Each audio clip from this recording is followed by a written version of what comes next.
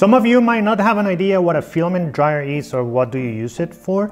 And today I want to show you the ones that I have tested and why do I think that it's a good idea to have one of them. But first, let's give 30 seconds to my sponsor. If you're building open source projects, you need a good source for printed circuit boards. PCBWay is that partner that can help you bring your ideas to reality, especially in projects like building a board. PCBWay is right now hosting an innovation contest. Go to their website, sign up and enjoy this opportunity to create something cool and earn some prizes in the process. We all know that 3D printers use plastic filaments to create the models that we design and we just print with the printers. What many people don't know is that some of these filaments, depending on the kind, depending on the type of filament that you have, they can absorb a lot of moisture from the environment. Filaments like, for example, nylon or TPU, which is the one that I use the most, those are very famous for taking that humidity from the environment and just getting it inside the plastic. And what happens is that when you try to print with a wet filament, there's going to be certain artifacts and certain things that you're not going to like.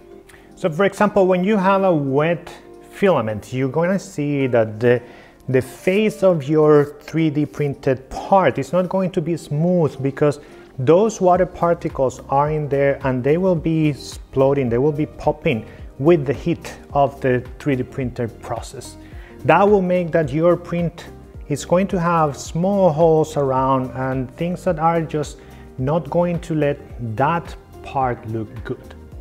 That's the reason why you want to dry your filament before and sometimes even during the process of printing something, so you have the smoothest and closest to perfect print that you can do if you're looking for that special and very good quality on your print. Drying a filament, it's something that, as I'm saying, it's important if you want to have that especially good quality. And there are many ways to do this. There's of course the do-it-yourself way where you can take the roll of filament and put it in the oven in your house. But in my case, I don't think my wife would like that that idea. There are other things, for example, there are some mushrooms dryers that you can modify, cut some part and something, and then they feed the filament inside and you can use that to dry your filament. And then it's of course the Prusa way where they created a model that you print and you just put some desiccant inside and you use it to keep and protect your filament. But there are some companies creating products specifically made for this, like these ones, filament dryers, where if you are willing to spend a little bit of money, then you have something that is dedicated and it works very well with your printers to get that especially good quality that you're looking for. When you're looking at brands doing this kind of work, I would think that Sunlu is one of the most famous ones. You can find it in Amazon, you can find it in so many places that it's almost difficult to not see them when you're looking for a filament dryer. I bought my first filament dryer from them, this one here. It's a very simple dryer which only have this small screen in front and you cannot do much with it. You can increase the temperature, lower the temperature, and that's kind of it. You get a reading of the temperature and the humidity and nothing else. There is nothing extra to control, there is nothing. On the plus side, there is something that is good with this and it's the simplicity. You just put your filament in, you click on the temperature and that's it. If you are kind of new to the 3D printing world, you're gonna have to do a little bit of research to know what temperature needs each one of the filaments to be dry. I don't remember them by memory, so I kind of know that for TPU you need something around 50 degrees, but again, it's something that you're going to have to research and it's something that you're going to have to change manually depending on the filament that you want to use if you are using this one. The second thing that is worth mentioning about this specific filament dryer box is that it has only 2 exit points for the filament, which one is here on the front one is here on the top. That means that, for example, in my case, that I have a V0, a Voron V0, where the filament comes on the back, the position of the filament box has to be backwards toward me. It's like showing me the butt, because the filament can only go from the front to the back of the printer, and it just becomes uncomfortable.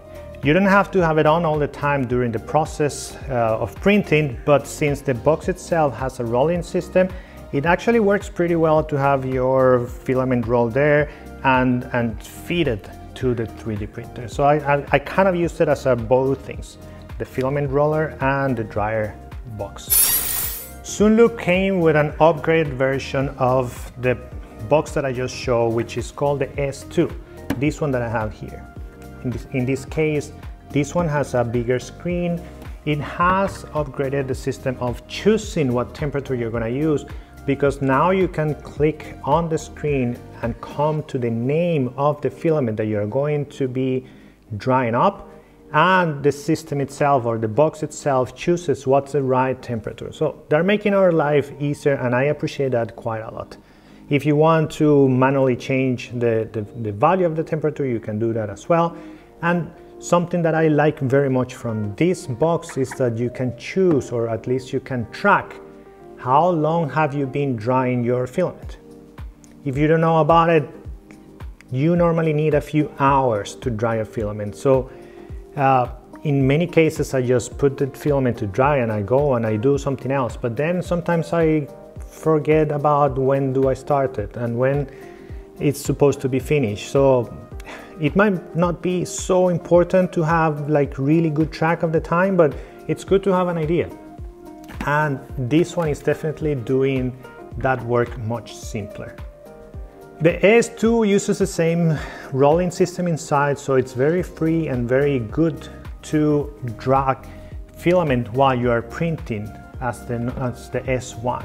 But when I was printing nylon with carbon fiber, which is an abrasive filament, I felt that the drag was a little bit too much with the angles of the filament when it was coming out from this box. Similarly to the S1, this one has only 2 exit points, and one is on this side and the other one was on this side. That doesn't give you a lot of options of where does the filament coming from and the angle that the filament is going to feed your 3D printer. And if you have an abrasive filament, you are adding to that resistance, which is never good, and then you can have problems when printing. I had to do a modification to this case to open a little bit more the hole to reduce that drag, that resistance, so I could print with nylon and carbon fiber. It worked, but it required a little bit of a modification in my case. Something that has been brought up by many on the 3D printing community is the fact that neither Sunlu boxes have a fan. And why do you need a fan? Because when you're drying something that is very wet, you get condensation of that water leaving the plastic. And since everything is enclosed in these kind of dryers, the humidity just stays inside and returns to the filament. So you need, or ideally you will need, a fan pushing that humidity out of the box, so you have a really good chance of drying your filament. And there is where the third box that I bought comes into place. This one that I have here, the Eibos, it's supposed to solve many of those problems. In the case of the Eibos, you have a fan inside. You see on the back that has the exit of that fan, and you shouldn't cover this at any time, because then you are just blocking that way.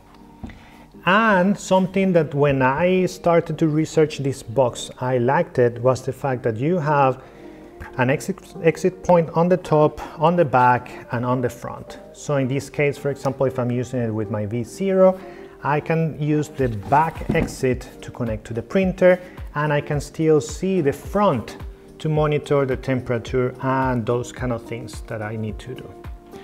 So when I bought the Eibos box, I thought, okay, I'm ready. I have the best box of ever and I don't need anything else. But after using it a few weeks, I see that there are a lot of good things with this box, but I'm still missing a few things from this one.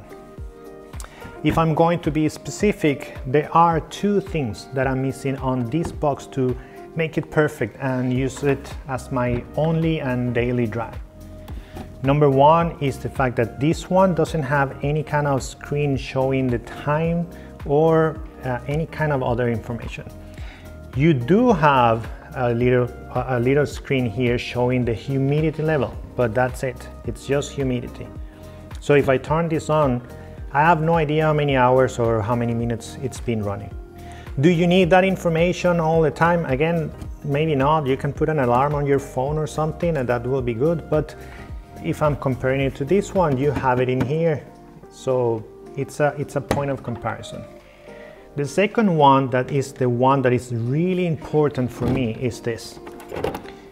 In the case of the Eibos, the filament is resting on this plastic center part, which means that when you are dragging, when you are pulling the filament out of this is the part that is going to be creating resistance against your filament roll. There is nothing special with this part making it easier for the roll to actually roll.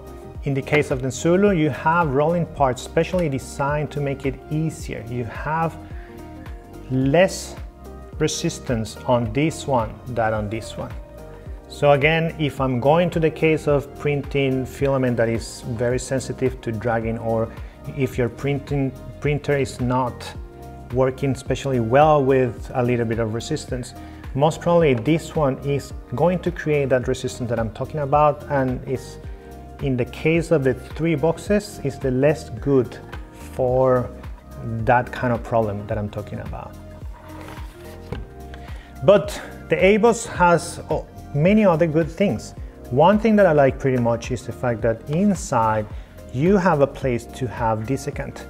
So even if you're not printing or the box is not on, you're still doing a little bit of work to keep that filament as dry as possible. The interface on the Eibos is pretty simple. It's just a knob with the names of the different filaments on it, so you can choose. Again, super simple, but it works. You don't really need much more than that. Price-wise, of course, the Sunlu S1 is going to be the cheapest of the three of them. But again, this model, it's kind of like you don't really need it when you have this one. The S2 comes around $86 if you look in Amazon, when the Eibos, it's coming around $70. So this one, it's a little bit cheaper. It has good functions like the fan.